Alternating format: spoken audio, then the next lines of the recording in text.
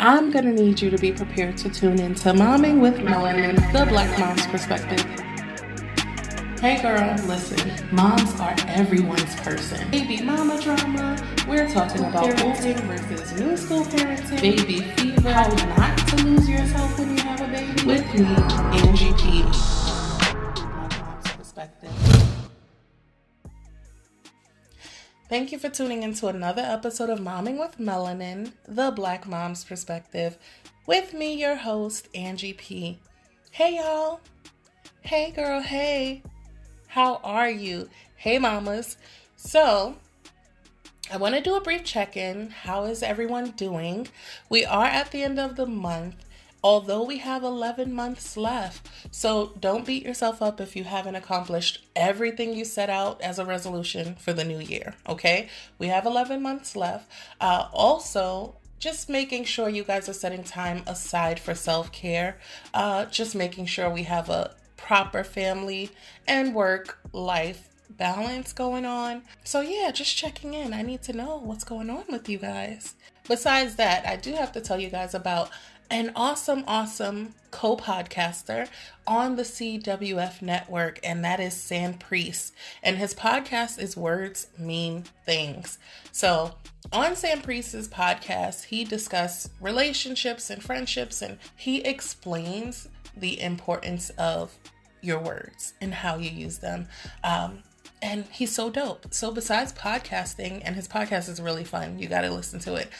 Besides podcasting, he is also a singer, right? Like, he's not just a singer. He does a lot of things. But one of my favorite things he does is sing. Like, not just sing, he sings. Like, throw a shoe at him, sing. Okay, it's like old school Otis Redding, and you know, it's really good. So definitely check out 𝐶. Words Mean Things on the CWF network when you get a chance. I promise you it will be a treat. We are digging into today's episode. So here is the question I posed for you. Is baby fever a real thing? Now, you guys know I'm a nerd. I'm into the whole health, science, all of that good stuff. So I'm going to say yes. My answer is yes. Baby fever is absolutely a real thing. And why? Let's dig into it. So what is baby fever, right? You hear it a lot. You hear baby fever, all these things where people are like ready. Oh my God, I think I want a baby. And they're smelling the babies, right? And they think they're ready for babies. So baby fever is an influx of your emotions that trigger our instincts to reproduce. Okay, that's how I'm going to break it down. Baby fever is that influx in emotion, and you feel triggered like, oh my God, I see this baby. I am ready. Your ovaries are tingling. You're excited, right? Now, many believe that it's a natural effect, and some people believe that it's a societal effect. Honestly, I'm going to say that it is a natural effect first. And that's just baby fever. Now, the societal effect comes in with the pressure of your surroundings to have children. So both men and women can experience baby fever. If you guys don't know, my husband actually had baby fever first. So we were married about 2 years. I was taking birth control initially, and then we were like, well, I'm not going to continue with the birth control. I hate how I feel, all of that stuff. And then we were just like, whatever, shoot up the club, have fun, all that great stuff. Just don't do it on these few days. And my calendar was pretty accurate. So I go and I sit with my new OB because I wanted to make sure I had a black OB/GYN. So I go and I have this appointment with her, and she's like, so you're not trying right now? I'm like, no, but we're like, if it happens, it happens at this point. I'm going to loosen the reins, So she's like, well, let me see how accurate your app is. Guys, this was December of 2018. Okay. I remember. So I sat with her and I'm going through the dates and she's like, oh, so your app is actually pretty accurate. Let me get that app. So she wrote it down so she can refer it to her patients. And she's like, well, if you do want to get pregnant, you should be having sex on these days and all that good stuff. And I'm like, oh, okay, whatever. So I do my normal, PAP and all that good stuff. And I go about my business. So we're like, well, if it happens, it happens. We're just out here free balling, shoot up the club, all that stuff. Husband and wife, why not? That's my man, legally. So it is what it is. And when I tell you, February, I was pregnant.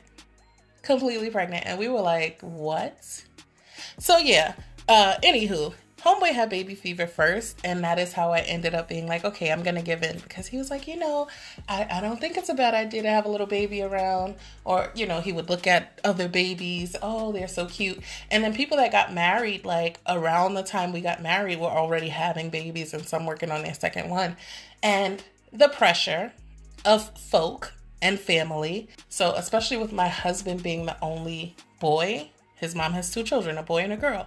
And she's like, well, I am ready for grandchildren. Anywho, as I said, he had baby fever first. Both men and women can experience baby fever. As I said, holding a baby, seeing baby clothes, the smell of a baby, just so many experiences can trigger that emotion that causes baby fever. So baby fever is real. We can always go into your dopamine and serotonin and all that good stuff, but baby fever is a real thing. The same way when we smell certain scents, we get certain emotions. So the same goes for baby fever. People look, they smell a baby, and especially women, we get these little tingles in our ovaries, right? So I also ask, because now we know what baby fever really is, we have to differentiate, right? Baby fever versus the pressure of our surroundings. So, are you being pressured by society to have children? That's something that we as women have to constantly ask ourselves when we do experience baby fever. Do I really want a child, or is it the pressure? Is it my age? Is it, my physical well-being, or my body, my health status? It's so many questions that will pop up when you have that baby fever, right? And for some, that's a clock, a time. Society has this cruel way of pressuring women to have children before a certain age. And I'm grateful that women are now kind of pushing past that roadblock of, oh my God, before 30, before 35, I have to have children. Because it's not necessarily true. If you're 40 and you're healthy and you now feel ready to have children, then you have your children. People were having children at 13 and 14 and 19, 20 because they were only living until 35. Medically, they were not advanced. So it's very different. Don't let people pressure you into having children. Family and friends even offer their 2 cents, y'all. They love to offer their 2 cents on your body. As I said, my mother-in-law is like, oh, well, I'm ready to be a grandma. People, oh, you've been married how long? And no babies? And at first it was just oh, okay, it's cool. People, are, well, okay, she's married, they're married. When are they going to have children? But I didn't realize until we were ready to have children, and I was fearful of the pressure people really put on you, because when that question arises of, oh, when are you going to have a baby? You don't know what someone is going through. You don't know if they're barren. You don't know if they're having issues conceiving. You don't know if they're on IVF. So we have to be very considerate when asking people when they're going to have children.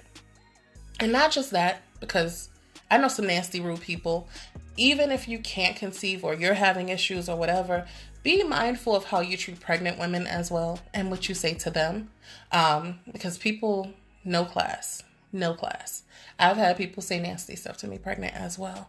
So, as I said, that pressure that is put on you from your family and friends to have children, it's weird. It's overwhelming. So we have to learn to set healthy boundaries so they're not stressing us out about when to have children. That's it. I literally feel like it goes from, when are you going to get married? You guys have been dating for 5 years. when are you going to have children? You guys have been married for like 5 years. When are you going to have another baby and give that toddler, that 5-year-old, another sibling? Ma'am, sir, my uterus does not need a security guard. Thank you very much. People do the most and then some sometimes. So we have to be mindful to just set up those clear boundaries. And if that means dismissing a person, if that means cutting that person off or checking them, because I'm saved, but sometimes you might get a little cuss word or two if you push me. So, set up those clear boundaries. But yeah, sometimes just walk away too, because I fight, y'all. But pray for me. We working on it. We as women are often pressured by society to have children, along with the pressure from, our immediate family, our friends. And sometimes women feel pressured from their spouse. Now, I'm grateful I don't have that issue. Me and my spouse communicate, so decisions are made, it flows. But I've read so many blogs, so many stories, so many articles of women that are like, oh, well, my husband is ready for a child. I'm not ready. I feel like he's pressuring me and, and all that going on. And I feel like if you are in that situation, remember, communicate. That's it. What's going to happen? Okay, my husband's going to be mad. He wants a baby right now. I'm not ready. You're not saying anything. So that's making it worse. Set time aside. Clearly communicate. I know, honey, you want a baby now. I'm not ready. Give me 1 more year, 2 more years, what have you. And it's okay. If you guys can compromise, do that. So you shouldn't be pressured, because it is not good to even try to conceive or, even going through pregnancy, your physical body. You don't want that pressure. You don't want to be overwhelmed. You should be enjoying the process. I remember enjoying, besides that very first pregnancy test I took where I froze on my couch, I remember enjoying the entire process of pregnancy from the beginning to the end, knowing I was pregnant, finding out I was pregnant, sharing everything with my husband, every appointment we went to. It was just bliss. So when you're not pressured, you have that. So make sure if you're feeling pressured, you can discuss that with your partner and work that out. But don't nobody want to bring a baby into a world that is stressful under stress. That is bogus. This is a stressful world. This is an overwhelming world. And we're Black in America. You're going to be stressed out bringing them in? No, we can't do that. That's ridiculous. So yeah. Set clear boundaries, communicate, and make sure you're not pressured. This is your uterus. You have control. Your uterus doesn't come with a security guard. Your uterus doesn't come with a time clock. You handle your uterus, okay? We are owners of our own uterus. I'm going to stop saying uterus now. So, lastly, can you actually get rid of baby fever? I'm going to say yes.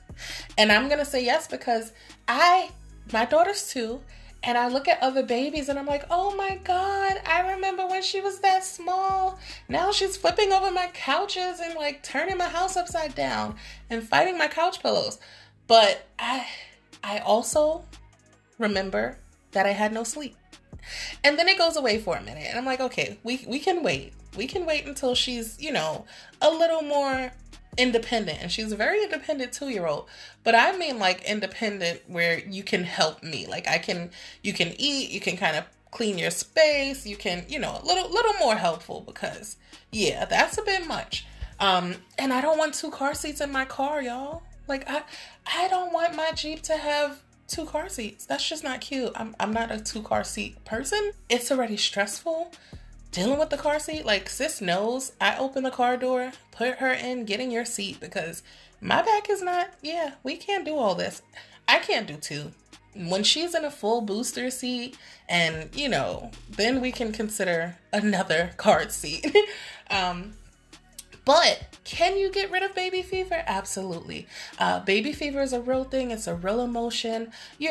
Men and women experience it. And sometimes with baby fever, we forget the actual work that needs to be put in to care for this child. So I say, remember the responsibility. As I said, when I consider, oh, these cute babies, I'm ready.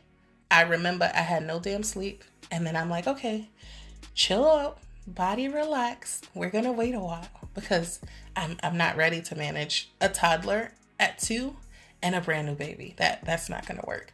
So remember your responsibility. You want to assess your support circle, okay? Because another reason, as I said, I have a 2-year-old and I have friends that, we've had our first child at the same time and they're on number 2. And I'm like, well, I don't have that kind of support. My husband doesn't have that kind of support. We can't do it without spending excessive amount of money because we don't have the family, where we live now to be like, hey, you watch the baby, you do that. It can't happen. So assess your support circle. If you do have that support and it is a good time, then okay. But if not, you want to reconsider because that's going to take that baby fever emotion right away.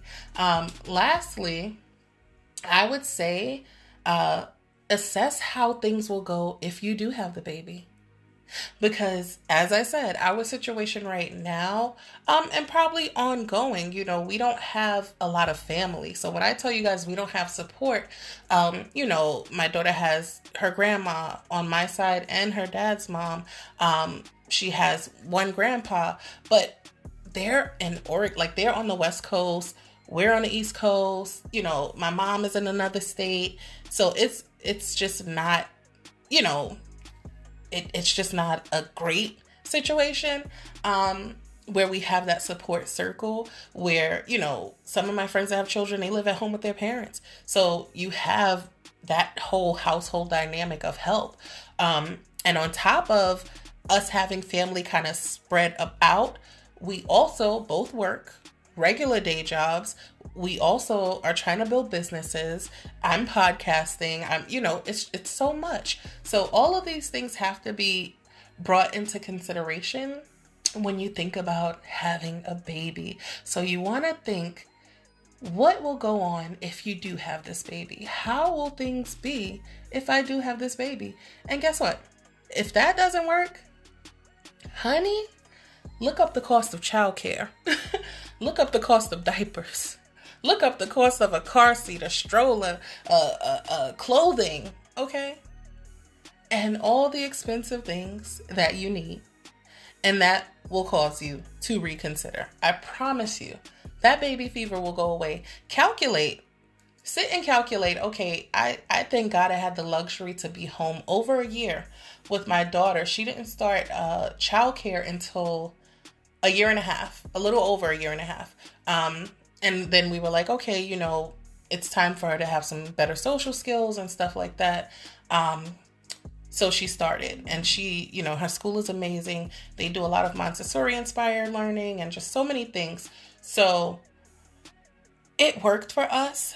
But childcare is very expensive, and I don't know. I don't want to invest too much in childcare, but I'm also okay with investing a decent amount in childcare because I know my kid is getting foundation. At the end of the day, I'm not trying to spend, tuition that you would spend at Harvard for, Head Start or, early learning. But if I have to spend a decent amount and my child is learning and, growing and doing all the things that she should be doing, then I'll bite the bullet and pay the extra. And as I said, with my daughter's school, I love her school. She's 2. She knows how to spell her name. She knows all her colors, her shapes. She knows how to count in Spanish and English. She knows her sign language. I do that with her at home. It's just so many things that we do at home as well as school. Like, I was so excited the other week because my daughter mastered the Montessori coat flip. Okay. Now that I did not teach her. I didn't have time. Like, I didn't teach her that at home, and she learned it at school. And I'm like, okay, this is awesome. I see where my money is going. We're doing great. This is amazing. But anyway, I'm on a rant.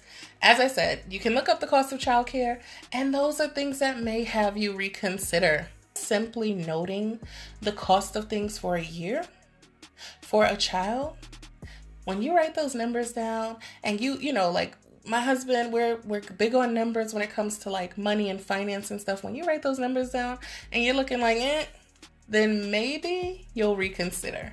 And guess what? If all fails, get a puppy, child. Get a puppy first. Once you realize you have to potty train or, dog train and all this stuff, that amount of work, baby fever will be gone. get a puppy first. So I want to know, you guys have to let me know, seriously, have you had baby fever? Or have you had your uterus watched by family, like literally clocked your uterus? Please let me know. And how did you deal with that? So leave me a voicemail, 347-719-3350. And remember, just because the content stops does not mean the conversation has to. Follow the CWF Network on Instagram at CWFP. And while you're at it, follow me at Momming, MOMING, with Melanin. And I look forward to talking with you guys again soon. And remember, give yourself grace. Momming is a marathon and not a race.